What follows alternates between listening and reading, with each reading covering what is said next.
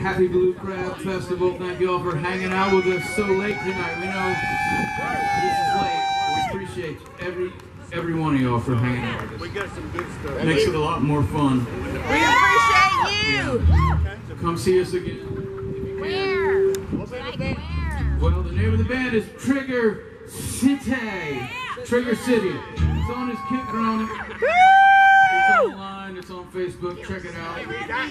Come check us out on Facebook and follow us around. Hopefully we'll be playing near you sometime.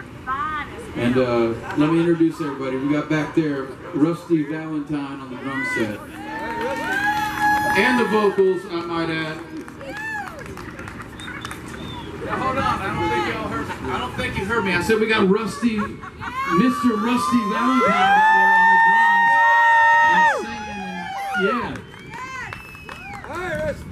yeah, well, all right. Right here, my buddy Alan Kraiker on the bass and vocals. Y'all give it up for Alan. Over here, Mr. Charlie Hargrett. You know who he is. Member of Blackfoot. He's been on your radio and on your record player for what? 80 years? Something like that. Mercy. No, but I mean since the beginning of the real rock and roll. Y'all, that's a real rock and roll star.